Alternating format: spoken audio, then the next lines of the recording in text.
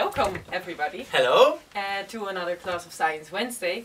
So, we saw in the last class how viruses work, how they reproduce. شو بنعرف من قبل؟ بنعرف كيف الفيروسات بيتكاثروا.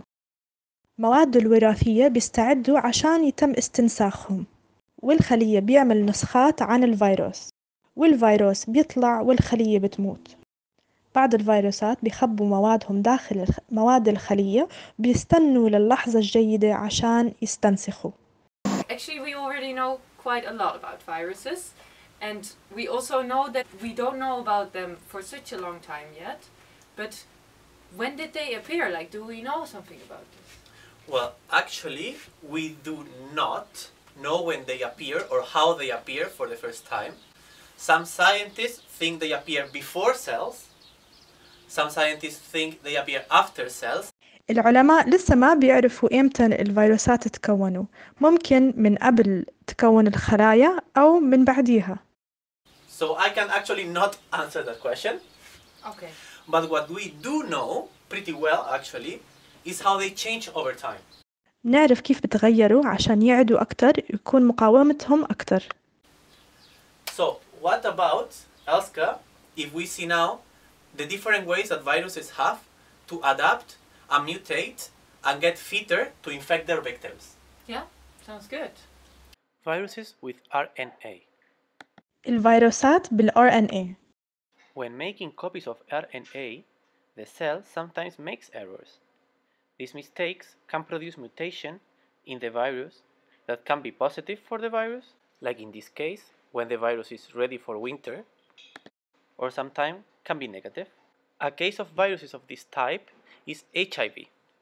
عملية استنساخ الRNA ممكن إنه يصير بعض الأخطاء، وهدول الأخطاء بنسميهم طفرات، والطفرات تقدر إنها تكون إيجابية أو تكون سلبية، ومثال من هذا الإشي هو الفيروس HIV. Viruses with DNA. الفيروسات مع DNA. Making mistakes when copying DNA is not so common, because the cell has a mechanism to check if everything is good. Mutations still happen with this kind of viruses, but slower than with RNA. لما الخلية بتنسخ DNA، الخلية بتتأكد إنه كل إشي تمام، وعشان هيك التحولات في الفيروسات اللي عندهم DNA بتصير أقل من الفيروسات اللي عندها RNA. The virus of the flu. الفيروسات مثل الفلو. Sometimes two different but similar viruses enter a cell at the same time. When they duplicate, parts of their genetic material got mixed, and the results are new viruses that are a mixture of the two original ones. إذا أكتر من فيروس بيفوتوا جوا الخلية في نفس الوقت، بقدر إنهم يختلطوا يكونوا فيروس جديد. Alright, so we saw that viruses change really fast. But if viruses change really fast to be able to infect us, why doesn't our body change very fast to be able to protect ourselves? Well, our bodies, the bodies of humans or animals, they change over time, as the viruses do. The problem is that this change requires generations. You can, as a person, not change, but your children, your great-children, your great-great-children eventually will go changing. نحن الحيوانات والنباتات نتغير كمان، بس هاد بياخد أجيال.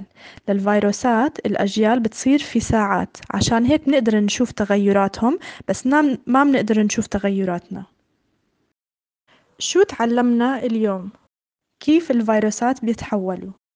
الخلية بتعمل أخطاء في عملية الاستنساخ. تحولات بيقدروا يكونوا تحولات إيجابية أو سلبية.